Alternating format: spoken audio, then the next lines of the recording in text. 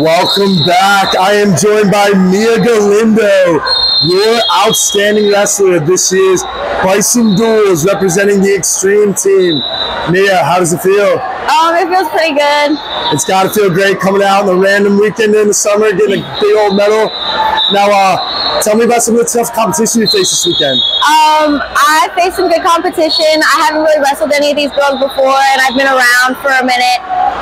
But a lot of these girls they had a different style that I'm not really used to, especially in free. Like I'm not very opposed to leg attacks, but a lot of this weekend was spent just kind of doing some defense and some throws that I'm not normally doing. Absolutely, yeah. You looked like you were trying out a lot of moves this weekend. And like you were saying, a lot of different competition coming to this area, and definitely a fresh start for a lot of these girls, but took care of competition, coming in with an OW medal. Now, tell me, you're looking very sharp, didn't show very much rust at all, with it being the summer. Have you been putting in a lot of work this summer, staying in shape, any camps? Yeah, I've been doing a bunch of practices, a bunch of camps, a bunch of 2 days up to 4 days. A lot of it's just in prep with my team for bigger competitions coming up this summer, next weekend, Pan Ams, all this stuff. So a lot of it just grinding in the room with whoever I can grab. So definitely looked like it showed out there this weekend as well.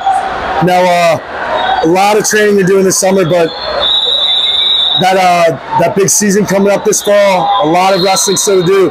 Tell me, I know you have some big goals for yourself. What else would you like to accomplish this coming wrestling season? Well, next weekend is Fargo, so hopefully I come back with a good size of stop sign. Then I guess the rest of the season, just looking forward to wrestling high school. Hopefully being able to wrestle a boys state tournament and placing pretty high there. So we can't wait to see you meet all those goals, setting the bar very high. And like you said, we wish you the best of luck next weekend at Fargo. Mia Galindo, your outstanding wrestler of this year's Bison Duels, representing the Extreme team. Mia, before we go, any special thanks or shout-outs? Thank you to my parents, my younger brother, everybody at Integrity, and my main training partner, Kaden. Great shout-outs there. Mia Galindo, congratulations. Thank you.